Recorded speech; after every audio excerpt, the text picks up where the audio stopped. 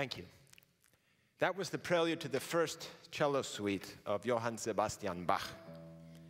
My mentor, the revolutionary guitarist Andres Segovia, was the first to play that work on the guitar, and more recently I've made my own arrangement, which is what you just heard.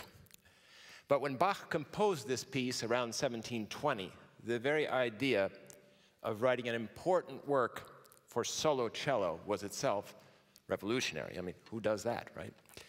We meet today in a place where a major revolution was launched.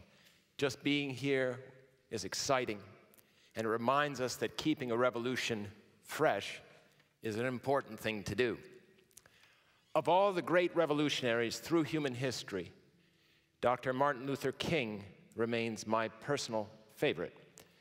I especially love his last prophetic oration, given on the eve of his assassination, called the Mountaintop Speech. In that incredible improvisation, Dr. King recalls the parable of another revolutionary, of Jesus' story of the Good Samaritan. Reaching back to Luke 10:30, King describes his own visit to the Holy Land and his visit to the tortuous road descending 1,200 feet below sea level, where the unnamed traveler was assaulted by criminals, beaten, robbed, and left to die. Just to stop on that dangerous road at that time in history was risky business.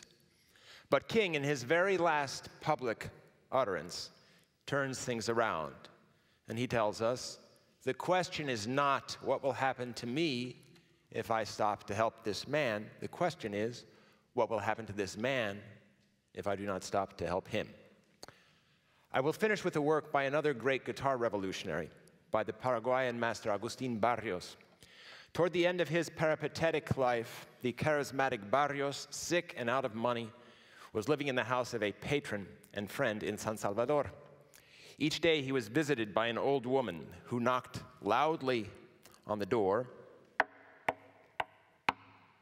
and called out, "Una limosna por el amor de Dios," alms for the love of God. Those words inspired Barrios to compose this, his final work.